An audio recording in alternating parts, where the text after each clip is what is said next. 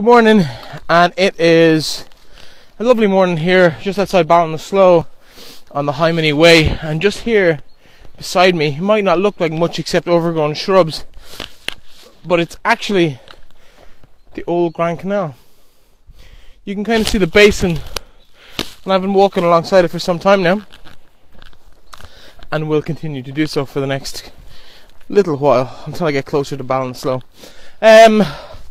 Not a whole lot happening this morning. Nice and early start. Thank you to Robert, who brought me back from Aughrim to almost Calmore, where I started this morning, where I finished last night. And I'm back on the way. Robert picked me up this morning, and Paddy actually brought me back to Aughrim last night, so I'm hoping to make it at least to Aughrim today. It's a lot further than I expected. When the trail's not in a direct line, it can make it very, very difficult to judge how long and how far things are away. That being said, though, quite enjoying it. This part's particularly pretty. You can see I'm on an old dirt road that's probably only ever seen tractors. I can't see too many others haven't been on it. So yeah, thank you to Paddy and Robert, and I had a great time in the pub last night. I was sitting chatting to a guy called Michael, and he was so argumentative. It was brilliant. After about 3 minutes of everything, he had offended everybody in the pub and cleared the place, and I just sat with him and said, okay, I'm not going to let him abuse me. And he did. He tried. No, actually, he didn't just try. He did. He abused the hell out of me, and I basically told him where to stick it, and everyone kind of goes, oh! It was quite funny. But we ended up having a chat for about an hour or two, and we left on the best of terms. It was great fun, actually. He was just looking for someone to argue with him. But, yeah, it was a good evening. A good evening. Anyway, a good night's sleep had. Was in bed by probably 9:30, 10 o'clock. And, yeah, good night's sleep. Woke up around 7 this morning, back on the trail at 9:30. And, yeah, happy out. Good day ahead, good weather, nice and reasonably warm. And we'll just keep walking. Once again, I am sweating. It's a lovely warm day here. You see the sun over my shoulder, just breaking down on me. It's quite warm. Over here we have, this is the Grand Canal basin, so it stretches the whole way in a straight line, pretty much the whole way up, and I'll be going alongside it for most of the day today, to be honest. You can see this bank of trees, this bit of forestry here. Well, in the middle of that forestry, and it's only about 200 or 300 metres away from me, is the River Suck. And the River Suck separates Galway from Roscommon. I mentioned that yesterday. So effectively, I am 300 metres from Roscommon. But I keep talking about how I'm going to be going around Roscommon. I don't actually enter County Roscommon for about 3 days. It kind of feels like when I was back on the bike in Thailand, and I was beside Myanmar. I was beside Myanmar for days, within a couple of kilometres of it all the time, but never actually made it to the country. So this time I will make it to Roscommon. It's about 3, maybe 2 days away by the time I get to Ballinasloe on the Galway-Roscommon border, much further north. Then as soon as I know that, I'm out of Roscommon into Sligo, back into Roscommon, and finishing off in Leitrim.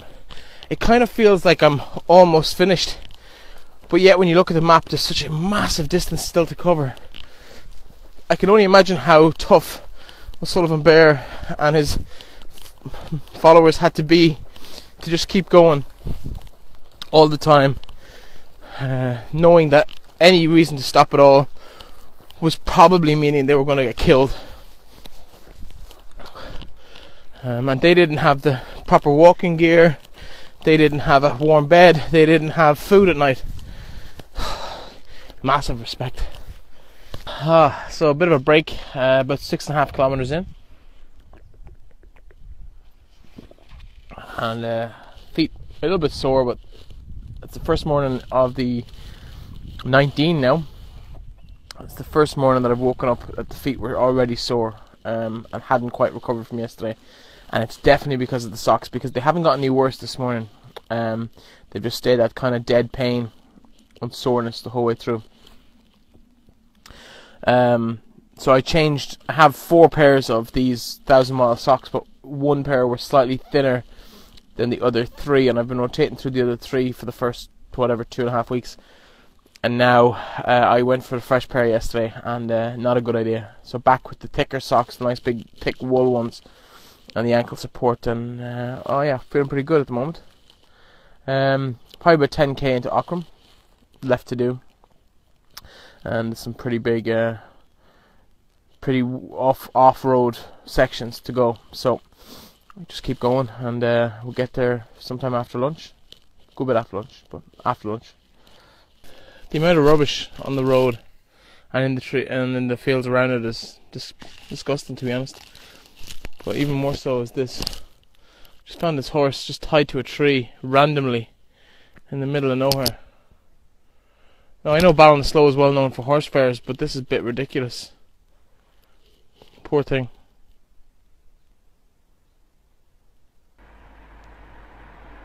Anyone for a spot of golf? It's I'm actually sitting on a bench here at Ballinasloe golf course. Just because the path literally goes up that road here and through that ditch, and I saw a bench, and I was like, do you know what, that bench looks rather nice. I'm gonna sit down and have a little rest, because this route's fantastic, but there's a distinct lack of places to sit down. Like, you could be walking for 10 or 15 kilometers without any natural place, even a rock or anything just to sit down on to grab a bite or whatever. But I suppose that's not really what most long distance walkers want, whereas I'm not really most long distance walkers. It's pretty quiet here today, but then I suppose it is like lunchtime on a Wednesday. It's not going to be the busiest. Couple of 3 and 4 balls out, mostly kind of the grey hair generations, and that's fine too. They have to have something to do as well, but it's great to see people out and active.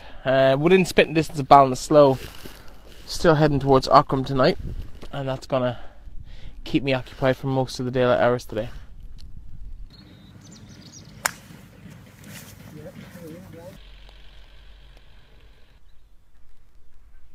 I'm back within touching distance of Aughrim again, and the route takes you, not the shortest route into town, which is kind of becoming relatively common at this stage. It actually takes you around the town and in from the other side, primarily to show you through the venue of the Battle of Aughrim.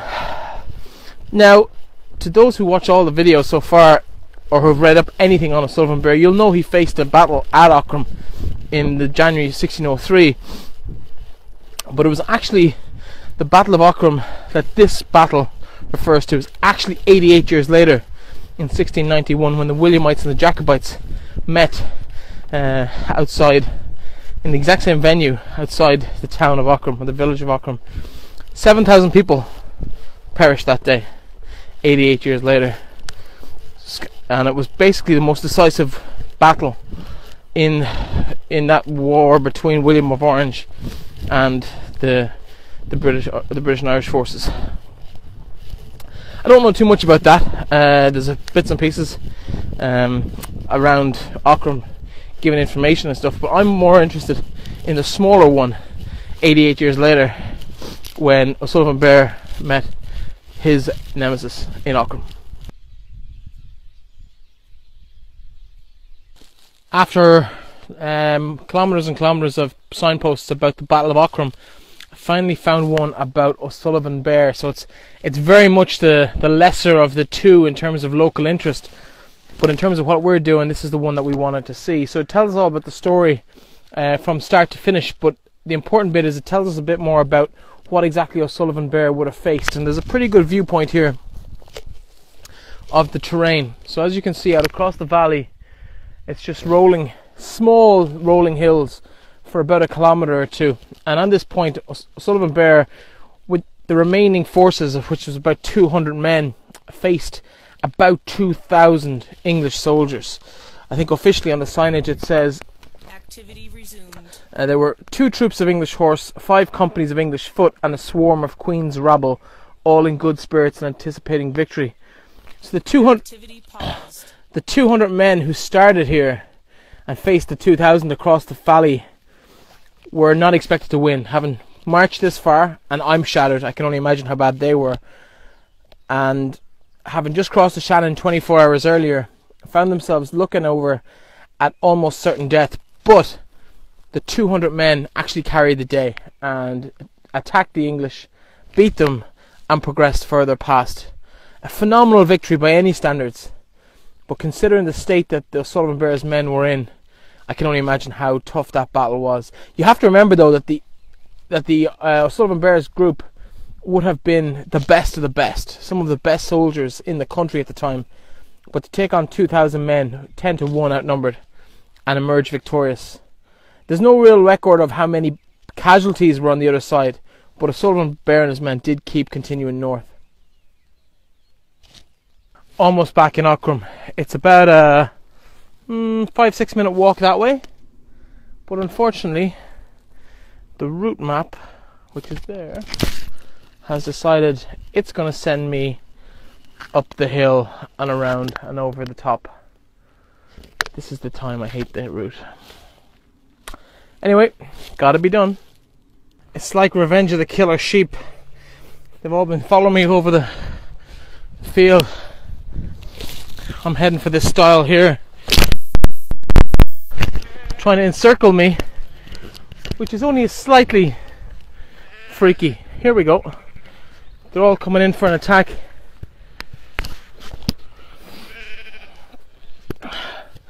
It's ever so slightly weird. When I turn around, they start walking towards me. It's not freaky at all, I promise. Poor things almost look a little bit disappointed. Anyway, I gotta keep going up the hill. I'm going up the hill, and then I realised my buddies are following me. They managed to find a way around. I was only joking earlier, but now it's kind of like they actually are following me. That's bizarre. Anyway, I don't think they've got the energy to go up the hill. No, they're still edging their way up.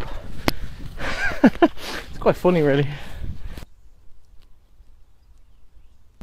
Having reached more or less the top of the hill, it's probably the best view I'm going to have back of the valley, and it's just, while it's breathtakingly beautiful, it's also kind of sad to think that thousands of people have lost their lives in my eye shot right now.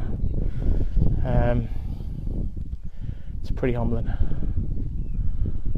Some during the time of Sullivan Beara in 1603, but thousands and thousands and thousands, 7,000 at least in total in 1691.